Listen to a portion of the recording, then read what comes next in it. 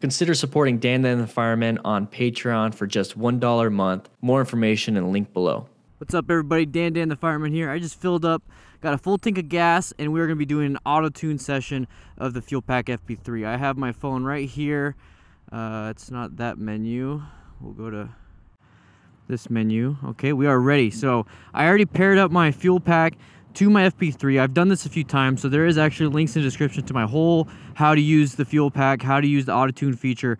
There's gonna be a link in the description to all that stuff. But what I need to do is do a auto-tune of the Vo2 air intake. I have the Vo2 air intake with the Vance and Hines mini grenades, and I already did a Vance and Hines mini grenades auto-tune basically, or a tune process to the short shots, but I need to auto-tune those with the air intake. That way I'm not running, you know, lean or rich or whatever it is. So what actually we're gonna do, we see it here, and we'll look at my maps real quick. I deleted all my old ones. That's why you see 1, 2, and 3 as available. 0 is the default stock map that I had on this bike when I first got it. Right here, the short shot staggered standard baffle stock 1200cc is what Vance and Hines recommended for the mini grenades, because the mini grenades were not in here under the available maps.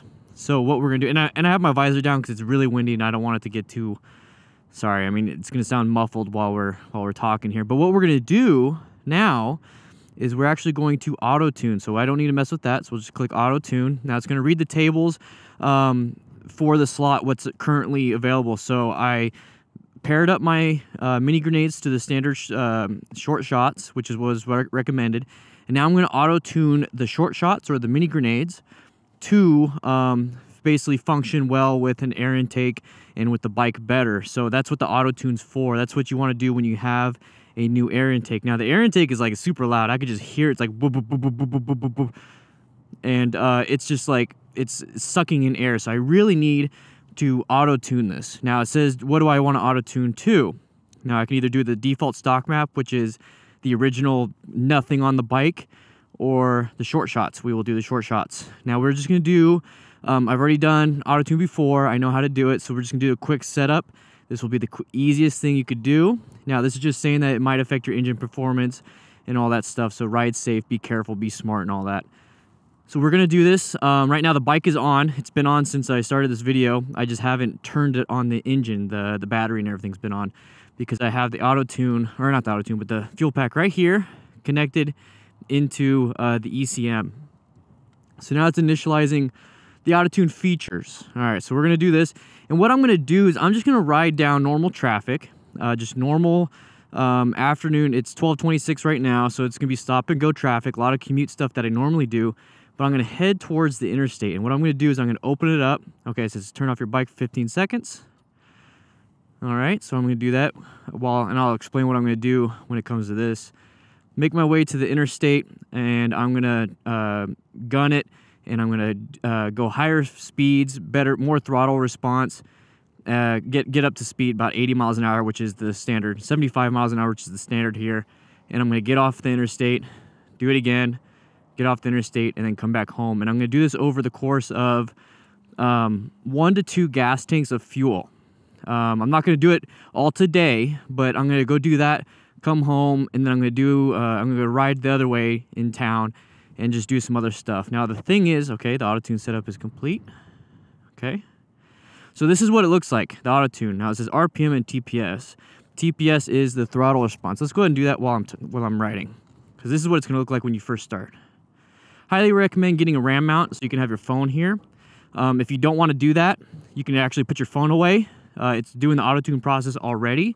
You can actually DC your phone from Bluetooth from the FP3. You don't even have to worry about it. But this is, I want to show you guys what I'm actually doing. You hear that wub? It's like sucking air. Now, I'm expecting the bike to run like crap right now. I'm gonna probably have a lot of decel pops because it's really trying to fix and figure out the system. Now, if you notice on the screen, on the phone, that thing bouncing around, that's the RPM and my throttle, which is the position that is moving. And what we want to get is green. Green is good, that's what we want. Orange is good, but green is better. So what I'm going to be doing is one gas tank basically with this, and I'm going to do another gas tank just doing some other stuff and just riding around, letting it run, letting it learn the system. Right now it's not learning anything because I'm at a red light. So the RPM is about $1,200, $1,300, or $1,300, $1,300. 0% on the throttle because I'm not using any throttle. So what we're going to do is just continue on and do this. And I'm going to cut out a lot of this stuff, and I know because a lot of it's going to be just me riding around trying to get the system to learn. So we're going to do some editing and all that stuff. So you're going to start seeing some orange values, and the bike's not going to run the greatest. It's running really lean or something. Oh, there's some, it felt like I ran out of gas, you know, it like bucked me a little bit. So right now it's doing its thing. It's going to take a little while for it to start learning, but once it starts learning, once you start seeing some orange and greens, it's gonna get better and better and better and better. So I'm just gonna let this film the whole time, and then once we start getting some numbers, and I'll start explaining a little bit more of that. So don't be discouraged if you don't have any greens and oranges right away, because it's still learning, it's still working on it. There we go, we're starting to get some oranges. So we got oranges in the 2000 RPM range with the 5 to 10% throttle, and I'm only going about 45 miles an hour. I'm kind of behind this person, so this is the typical range that you're going to be having when you're commuting. So if you're going a little bit slower, your throttle response will be a bit lower, your RPMs will be a bit lower. But right now it is orange, so after a while, if you start staying in those ranges, you'll get green. That's why I like having the phone up here, is that way I can kind of see where I need to go, but also at the same time focus on the road. So every once in a while I'll look down and kind of get an idea of where, you know, I need to go. So I need to stay like at the 35, 45 mile an hour range with the same 5 to 10% throttle response until I get those green. But that will happen with typical commute riding. So here's a little bit extra. See how I've dropped down, the RPMs went a little bit higher. Now when you actually pull the throttle,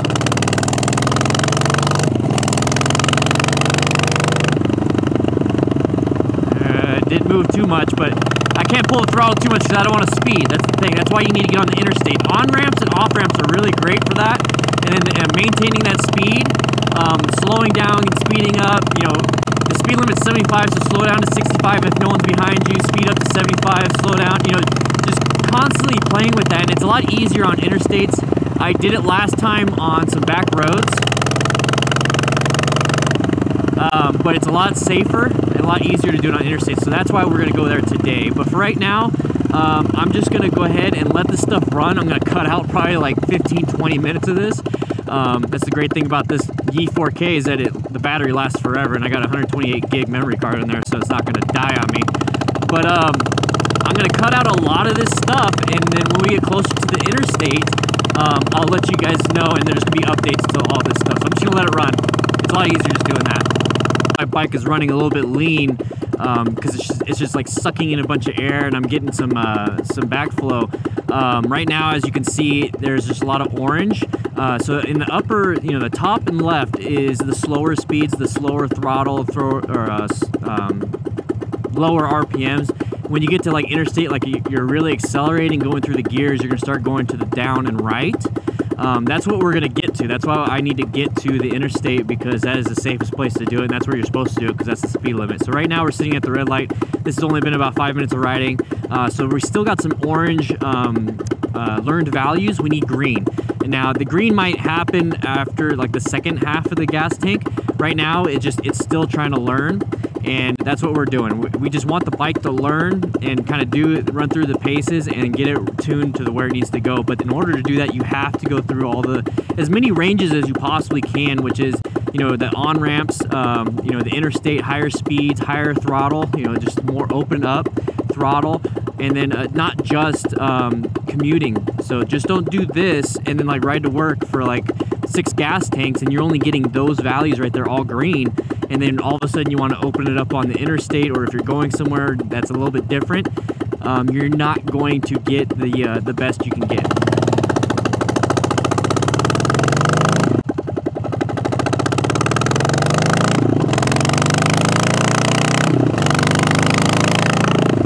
Easiest way to do that, if you don't have an interstate near you, I just got up to 40 miles an hour, which is the speed limit, pretty quick, and it knocked some of the throttle responses where the TPS was at the 40s and then the RPMs is at 3,500. So I was actually able to get some of that just in town, but I mean, I can't go any faster than that or I'm gonna break the speed limit, which is not, I mean, you don't want to do that while you're trying to, you know, get your auto tune done. You don't want to pay for a ticket on top of the FP3 and your new air intake that you just got.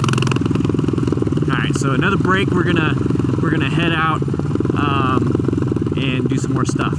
I'm gonna tell you right now, my bike is a lot louder with the naked air intake and grenade cover. It's almost to the point where it's like, wow. I wonder if that will change after the auto tune. I don't know, who knows. Feeling a little bit of a decel pop on some of these, which is standard because it's trying to learn. There we go, we got our very first green. We're at the 2,510 or 2,500 RPM with the 10% throttle response. That's our first green. That's what we want. We want greens. It's taken about 14 minutes of riding in normal traffic. So just think about that. Now I believe once we start getting some greens, they're going to be coming a lot quicker and a lot easier. Because the last time I did this was with my tracker 2-in-1. And I remember the same thing. I was like, why isn't there any greens? And all of a sudden I got like one green and then they all started coming in pretty quick. So this is a good first step. So just be aware of that it might take a while. It's like sucking in air like crazy. That's so nuts. But I feel like I got a lot more power with the VO2 and the FP3. Just got to auto tune it to make it a lot better. Green number 2. All right, we're starting to get there. We're starting to get there. Gotta watch for traffic. Don't focus on the auto tuning. I think it's nice to be able to see it, but you also want to focus and be safe. The intersections are deadly for motorcyclists, guys.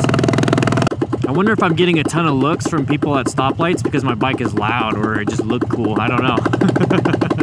Which one is it? Whenever you like stand or get at a stoplight and there's just like people looking at you and then you look at them and you have like a reflective visor, they don't know and they like look away. I think it's pretty fun. Oh, I'm stuck behind a slow guy. Great.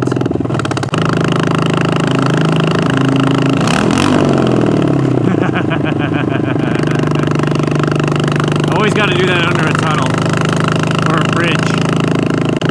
I'll start learning the green ones real soon. I got about 4 of them right now. And it's going to start learning them a lot quicker because I noticed after the first 2, the other 2 are easy to get. And remember, you're supposed to do this over the course of 1 to 2 gas tanks worth of fuel. So depending on how many miles you get per tank, you could be doing this for over 100, 150, maybe even 200 miles. And you just got to do it to let your bike find its thing. And before you know it, 2 gas tanks is not a lot. It really isn't. See, there's already another green, so I got 5 green. Now, once I get to the interstate, it might be too much wind to be able to hear me correctly, and it might be too loud. I might have to yell, but if that's the case, I will annotate over some of this stuff, and I gotta focus on driving because this guy's gonna turn, and here we go. No one's gonna come out. Cool. So I will annotate kind of what I'm doing, but for the most part, what I'm gonna do is I'm gonna get on the interstate. I'm gonna use as much throttle as I can to get up to speed, like as quick as I can, because I really want that to be learned. I want that, because just in case, you know, you have to get out of somebody's way, you want that to be as powerful and best as you can. You want your bike to be at that level. And then I'm gonna ride on the interstate, drop down 10 below the speed limit, just kind of with the throttle, messing with the throttle, and then I'm gonna try to go back up to that speed limit. I'm just gonna keep doing that back and forth as safe as I can. I'm gonna keep an eye on the people behind me just in case I'm not messing with anything. I'm gonna stay in the right lane, be safe about it, and I'm just gonna do that. I'm just gonna do that for a while, and then I'm gonna do that again in a different day, where I'm gonna wait to completely finish auto-tune once I've done it a few times. I really want to have those learned values because I do take this thing off-road, or not off-road, but on long distances, and I take it off-road sometimes. And I really wanted to get those learned values. So I'm starting to get a lot more oranges in the higher rep or higher RPM and higher throttle response. I really need to get more and more and more and more. So I'm trying to get it through all those ranges as best as I possibly can. And some of them you might not get. Some of them you might just get oranges. But it's good to have as many greens as you possibly can. Let it run for as long as you can. So we're getting closer to the interstate right now, and I'll kind of show it to you, and I might have to, you know, lower the volume because it might be a little too loud. All right, here we go. So here's the goal right now, is to throttle it up pretty good.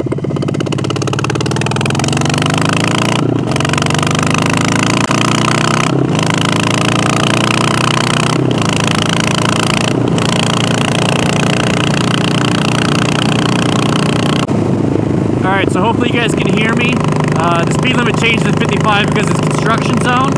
But as you can tell, I got some more oranges down there. So that's the goal, is to, once I get back to the speed limit, which is normally 75, I'll be able to gun it back up. So this is actually kind of working in my favor, so I can slow down to the new speed limit, which is 55, and then gun it back up to 75. So another thing you can do is you can actually get off on an exit, which I just did, and I'm gonna get back on the interstate but going the other way. That way I'm not like traveling, you know, 50 miles one way and have to travel 50 miles back. This way I can actually just focus on the acceleration on the on-ramp, and there we go. I was trying to think, but yeah, I can focus on the acceleration. Oh, this guy's turning left. What is he doing? So here we go, we're gonna try to open the throttle a little bit more. That way we can get some of those lower right values.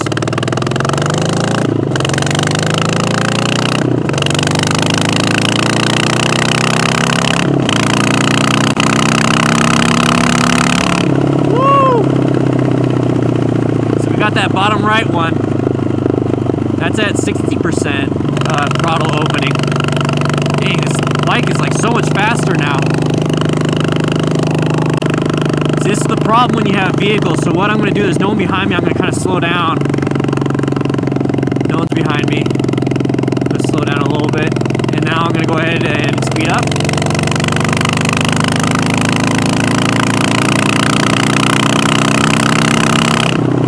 And I'm going to just kind of slow it down again. So I got that 2,500 RPM at 80% throttle because of that. So I'm gonna slow down again so I have some room ahead of me and I'm not, you know, pissing anybody off behind me, and gun it again.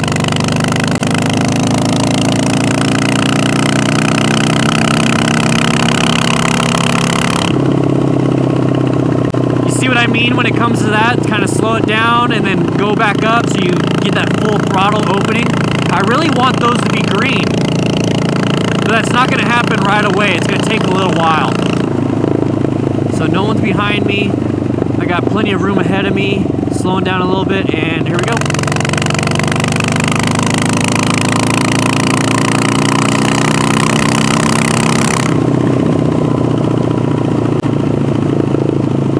Now, it's not always about opening the throttle 100%. See, I need to have the 60s and 80s right there, so you kind of just open your throttle just to the 60 and 80s and get those green values.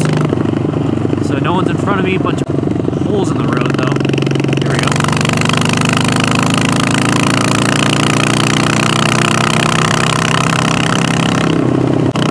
So this is normal cruising speed for the interstate, and the throttle for when I go on distances. So what I really do want this section of what I'm at to be 100%, you know, green. At the same time, I don't want to outrun my knobby tires. My knobby tires are only rated for a certain speed, so I have to keep an eye on all those things. There we go, there we go. Now, a lot of the stuff that I just did on the interstate, you can do on a back road. You can easily do that on a back road. Be safe about it. Make sure the road that you're on doesn't have like massive potholes so you have to worry about. Make sure it's actually a safe road. But the problem with that is that you can run in the area of basically getting a ticket. So the interstate's really nice to do because you can slow down. Let's say the interstate speed is 75. You can slow down to 55 and then work through the throttle responses, work through the RPMs that way. That's kind of what I did this whole time. That's why you see so much orange, and I don't have a lot of green because this is barely the beginning of my auto-tune. I've been doing this for about 30 minutes now, and it's definitely not a gas tank's worth. So we're still working on it. And in fact, I'm gonna keep doing this. This is just part 1. Part 2 will be a little bit shorter, because that one I'm gonna basically finish off, and I'm gonna skip basically like 80 miles worth of riding, because what I did is kind of what you just need to do, and then part 2 will have me showing you how to learn it. Now what I'm going to do is actually I'm going to pull off on the side of the road up here somewhere. Let's find a safe spot. Alright, I see a spot. Now what I'm going to do is I'm just going to shut off the engine. So I'm going to use the kill switch. There we go. So I still have battery power. So the battery is still on the FP3, so I can finish talking to you about this.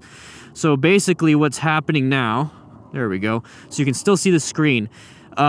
What you need to do, or what you don't need to do, is that you don't have to have your phone hooked up all the time to the FP3. You can just you just start. All you need the phone for is to start the process and to end the process. So we are in the process of auto-tuning. I can actually turn Bluetooth off of my phone. I could just use my phone for something else. I don't have to use it for auto-tuning.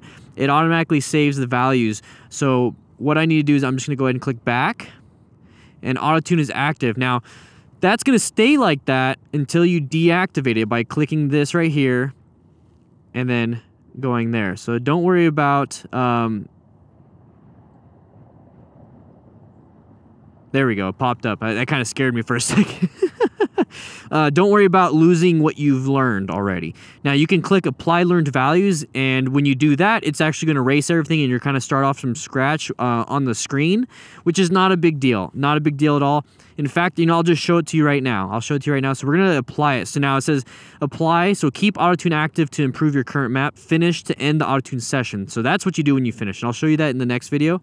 But what we're going to do is apply. So let's say you want what we just did today to apply to everything right now.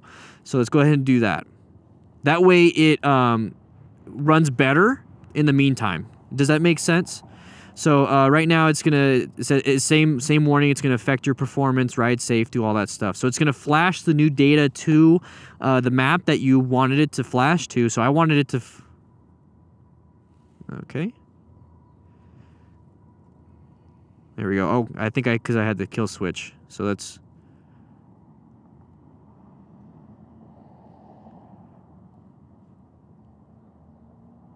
All right. Here we go. So I put the cool.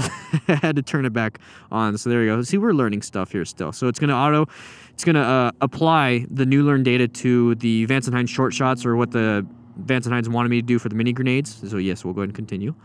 And it's gonna apply this new learned data. So all the stuff I did, it's gonna make it run better in the meantime before I finalize it, which is what I like to do sometimes. So I think this will be a little bit better. It's not as windy. So right now it says turn the bike off for 15 seconds.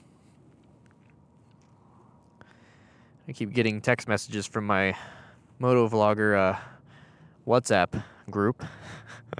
So keep the bike off for 15 seconds. So we're going to learn this, and then part 2 is going to be when I'm like I've almost done 2 gas tanks worth. I'm just going to let my phone, or let the fuel pack run. I'm not going to mess with it. I'm not going to worry about getting greens and all that stuff.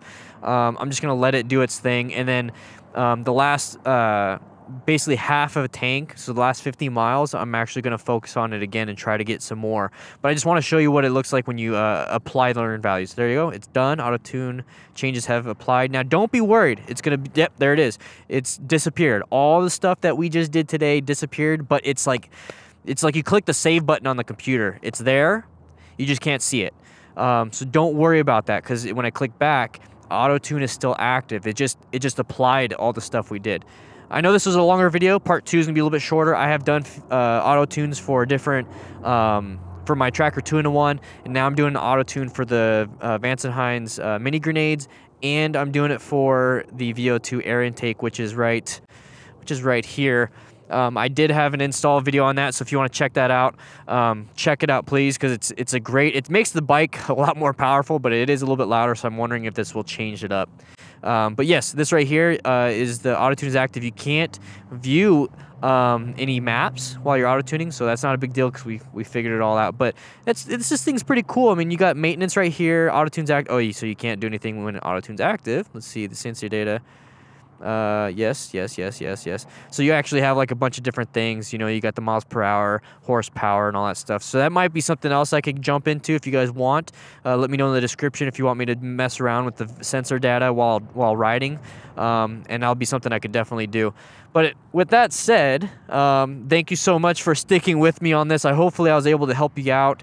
It is a longer video, but I hope you guys ride safe, be safe, and please check out the Vance and Hines Fuelpak FP3 in the description, the VO2 air intake and the grenade cover in the description, and the mini grenades in the description. And I will have the Vance and Hines FP3 app for Android and iPhone in the description also. So you need to do it if you're going to get an air intake, and you need to do it if you're going to get aftermarket exhaust. You need a fuel pack, and you need to flash your map, and you need to auto-tune. But yeah, okay, I got to go. I'm going to go home and relax and edit all this. But yes, I'll see you guys later. Ride safe, be safe, and bye.